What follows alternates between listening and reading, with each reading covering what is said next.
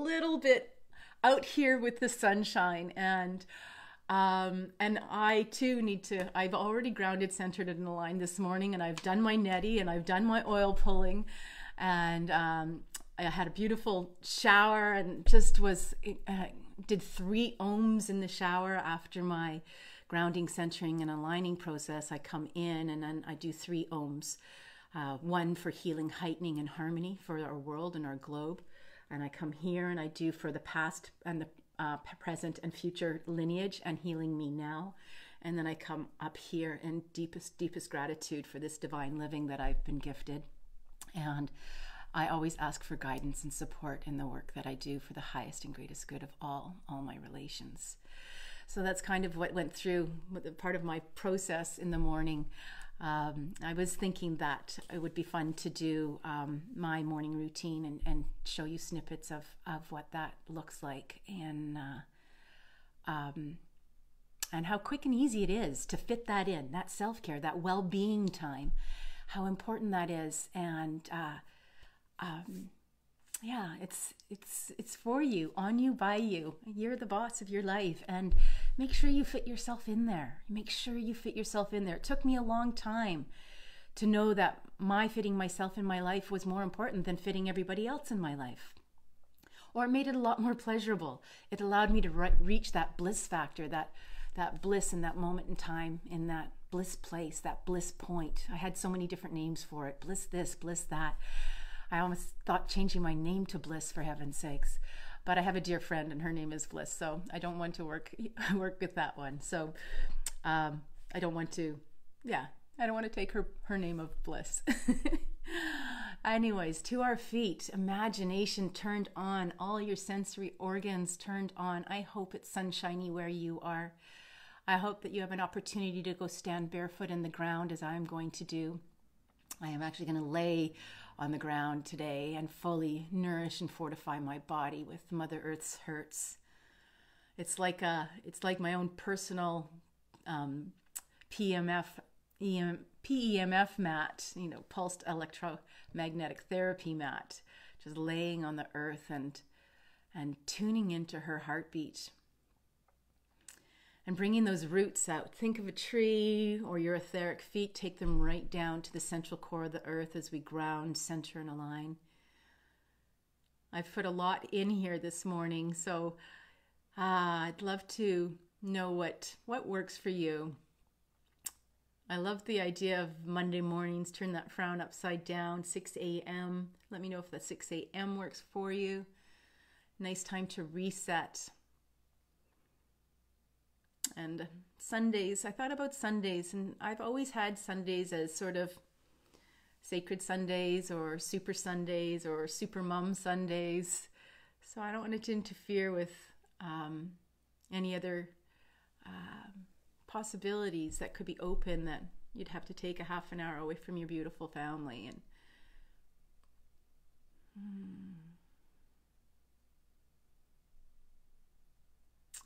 take it right down to that central core of the earth. Do you feel it?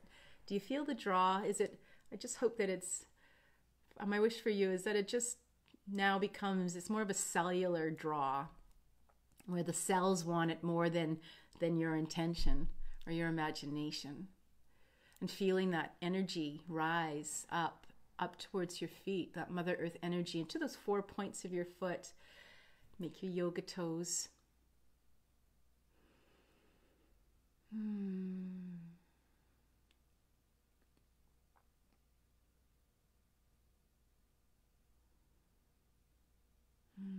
And up into the hips and the lower abdomen, bringing that Mother Earth energy up, and into the heart, and over the shoulders and the arms and down the hands.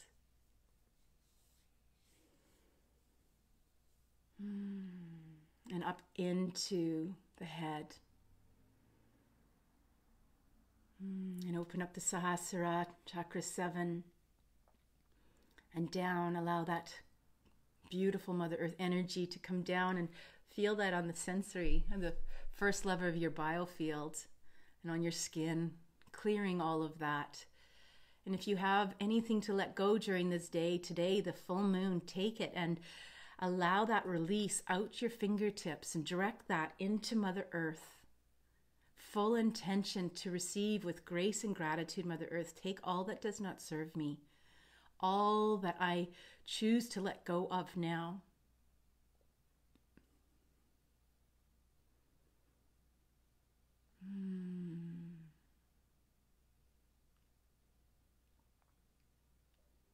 And allow that to release. And when you're finished releasing, then you can stop. You actually stop the process of letting go into Mother Earth.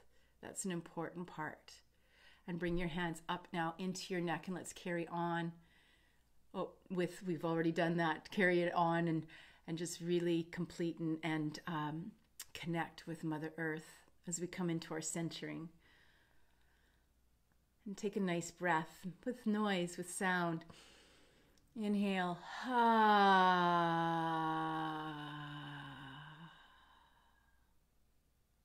And find that still point.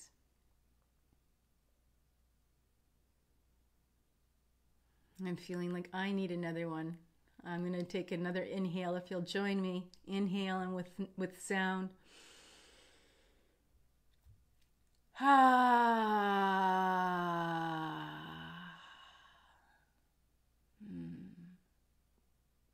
Take that alignment straight up from the central core of the earth and through the spine, the Sushumna.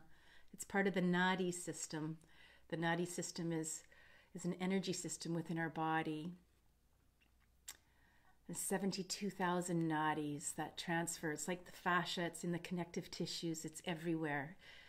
And it's all connected to like the spine, the Sushumna, up through the top of the head. And fine line to divine creator source energy.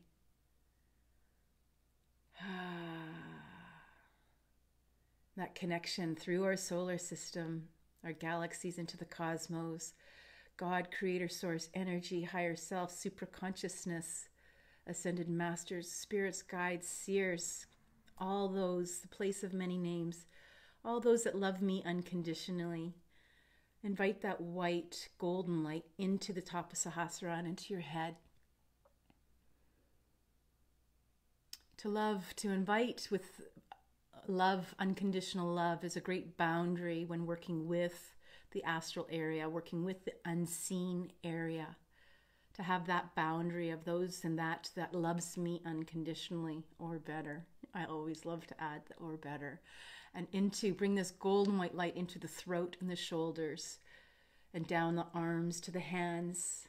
Now bring the hands into the chest. Now bathe the chest area with expansion of this golden white light area. Breathe into that heart area, the largest energy center within these 7 primary centers that we've been working with. There's many energy centers in our bodies. Basically, wherever a nerves cross in our body, a little plexus, a little vortex of energy is created with that junction. And breathe that gold and white light energy into the lower abdomen and bathe that first, second, and third chakra area, the foundation of our grounding areas, the first, second, and third area, and into the legs, and physically manifest this grounding and this golden white light energy to be here now. It's always here. We've just put up the antenna and made it a little stronger. And let's go into our mantra meditation, our outro.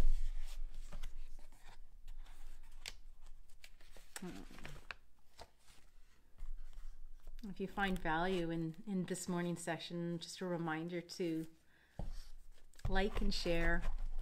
It allows for others to have an opportunity to see the videos. And that's why I had a curiosity with taking it to the YouTube platform to see the difference in the viewership based on a different platform, because Facebook owns Facebook and Instagram, which is really great. It makes it easier to cross cross promote your work, my work. So YouTube is a different platform. It's a Google platform. And so I think it's good to have a change of platforms to allow more freedom and more freedom of information, I guess, to see what is available to each person on a different platform.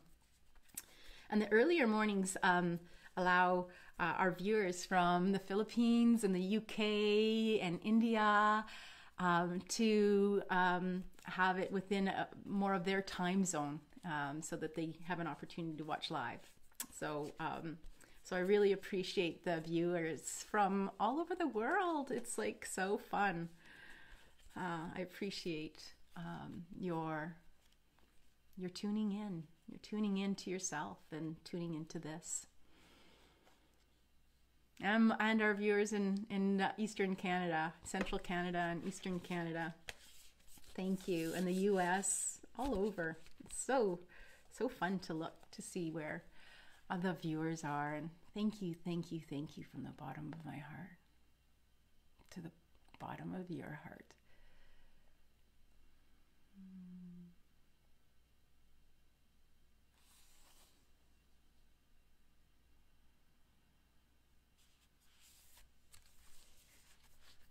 My devotion, your devotion, it does take a devotion to this work.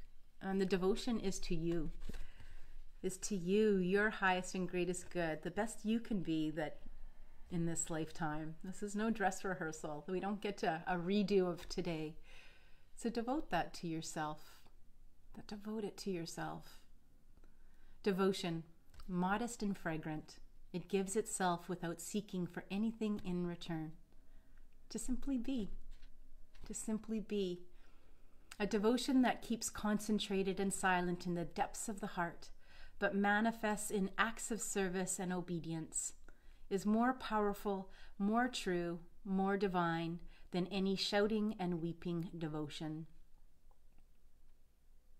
Devotion, modest and fragrant, it gives itself without seeking for anything in return.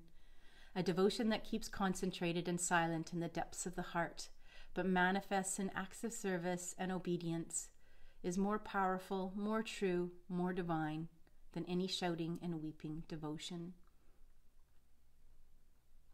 Obedience, it's a curious word, isn't it? It's an obedience to myself. So it's my marriage vow to myself, not that, obedience, to pull it up in dictionary.com and even to look in the thesaurus of how the other words that would match up with that. These cards were produced a long time ago, and I love the words of the mother because it allows me to go into, the dictionary or look up a word and find that part of the word that really stands for me so that I can be in ownership of that word. Obedience to myself.